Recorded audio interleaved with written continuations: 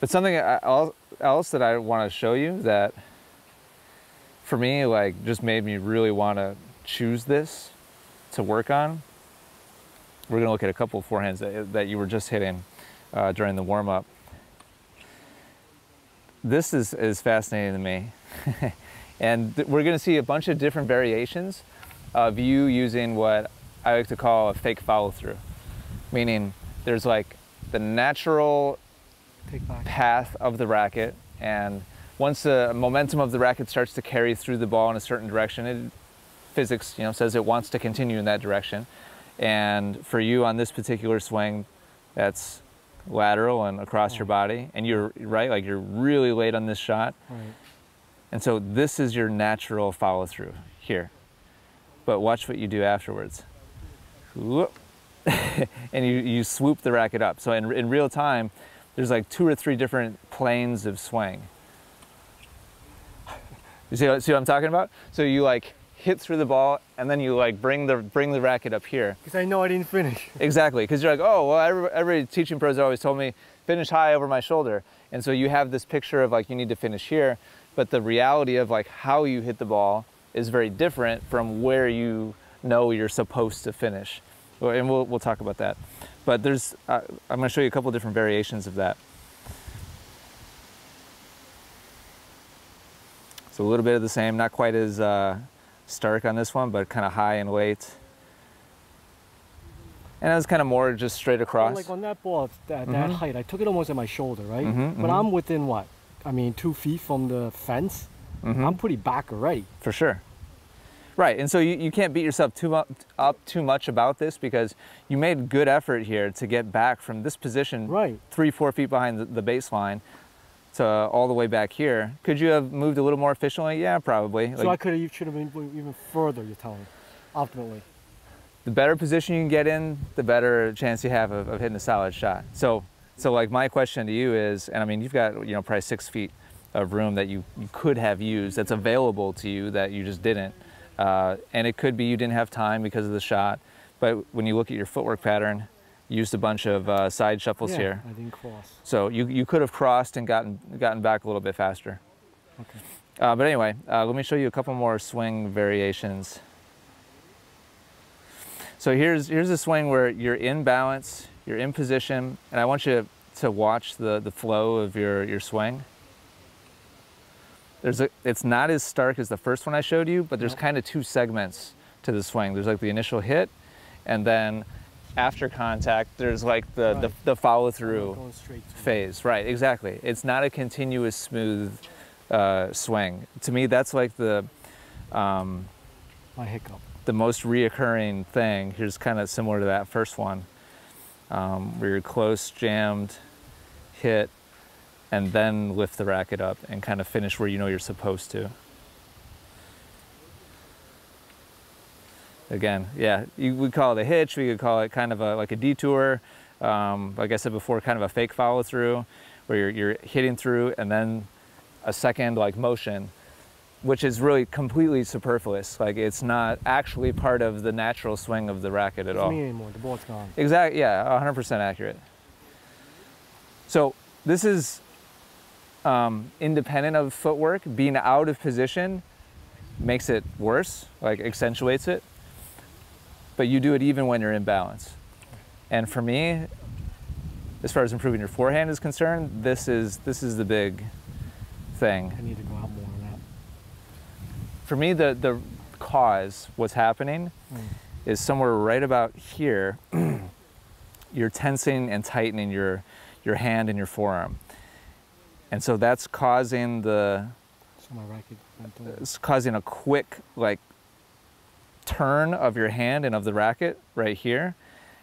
And then you're trying to like smooth it out and finish like fluidly. Like I know what to do in my brain, but my body is not doing it. Yes, exactly. Yeah.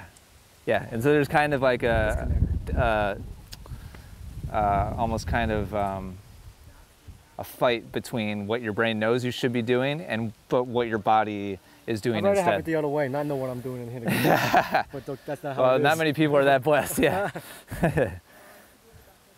So do you see what I'm talking about? Yes. So for me, fluidity. 100%. what we finished the morning on is how you need to train yourself. Yeah. Like the framework of the swing we just saw, like your setup, your contact point, where you ultimately finished, like those are all like check, check, check. But in the middle there is this tight, like tense, like I don't know what you want to call it. And so we need to, if we smooth that out, your forehand will improve tremendously. It'll be much more efficient. You'll get much more out of it. Okay, well that's the goal. It'll be easier swing. So let's work on that. Great. So let's go to the service line. And would love to see some smooth, slow shadow swings, just like we did earlier this morning. For right now, I'd love to see you start with your ready position and move through your full swing for me. Yep, exactly. From take back to dropping the racket, to contact, to follow through. And slow it down just a little more than that last swing. That's great, that's great. And just like this morning, I want you to focus on the tension in your hand and in your forearm. And I would like you to lessen it on each repetition as you move through.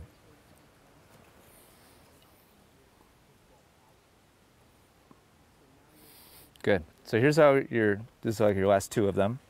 Right now you're kind of segmenting the different parts. You're like, okay, here's my racket drop, here's contact, here's follow through.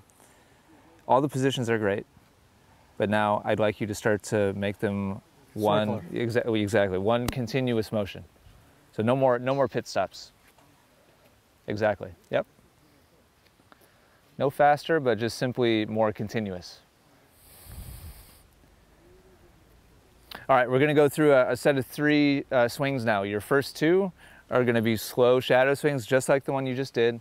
Once the racket begins to drop, keep it moving all the way through. And then after your second one, I'm just going to toss a ball. It's going to bounce. And I want you to execute the exact same swing, but with the ball there. So 2 shadow swings, slow, relaxed, continuous movement. The third one is going to be the same speed, the same tension, the same everything. Good job. Again, 2 shadow swings. My toss bounced into you a little bit. I'll give you a bit more space. You did a nice job controlling the tempo, and it was nice and calm. Yep, same swing. Okay, good, nice job. Okay, here's a shadow swing. I want you to watch the tip of your racket and how it moves. And we're just going to look for any difference between your shadow swing and the actual swing. There's just a little bit of quickness at the end here. It was smooth, it was good. I still didn't go square, it was a little tilted. That's okay. I really just focusing on the fluidity of your movement with your racket. This is good. I give this an 8 or 9 out of 10. Right through contact, there's just a little bit of excessive turning of your forearm in your hand. It just wasn't necessary. Like that one right there. This is your last actual hit, yeah. And so this from here to here is just a little bit turning, forced. And you're just kind of making it, you're muscling it over instead of just allowing the racket to move on its own. Slow it down a little bit. We're going to keep going through that sequence of shadow swings and then a drop and a hit. Nice job. 2 more. No faster than that.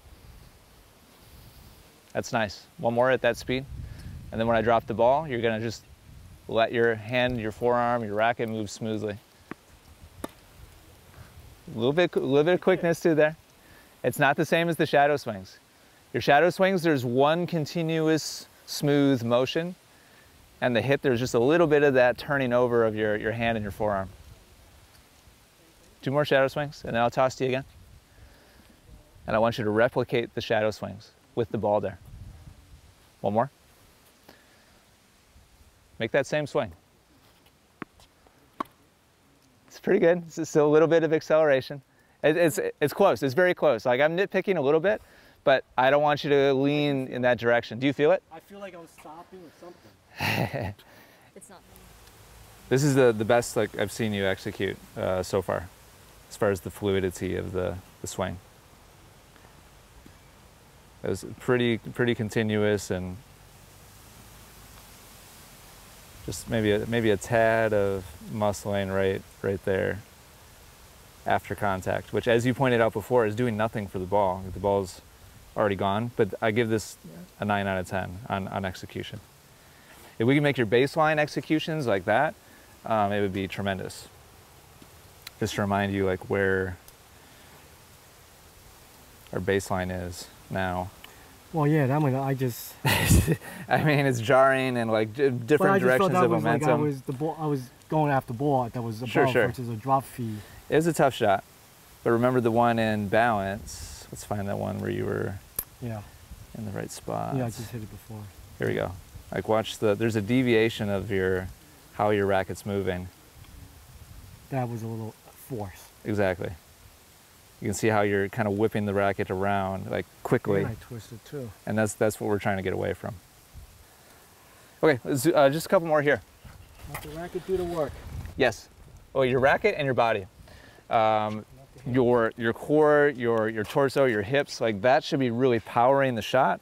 And for the most part, between your shoulder and your forearm or your hand, that should just be delivering the energy forward to the ball.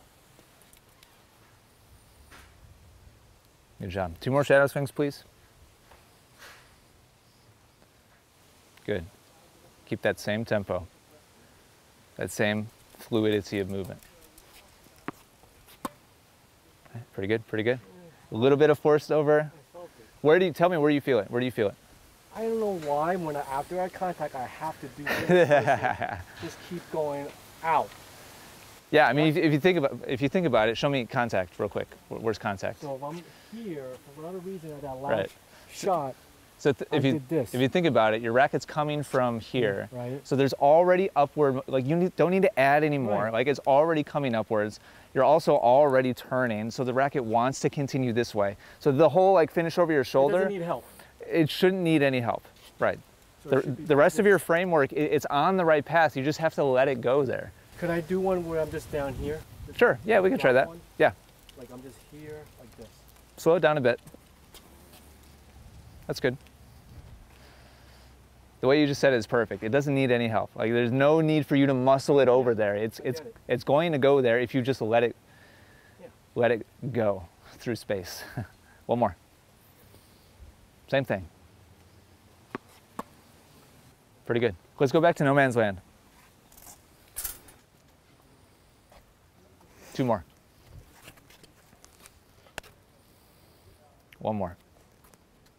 And then when the ball is there, you're going to do exactly the same motion. Same speed, same everything. Good, Jim. That was a good one. Nice job, nice job. 1 more. Same speed, same everything.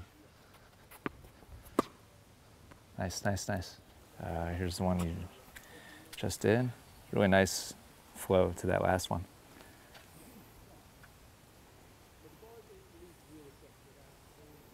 Here's the hit.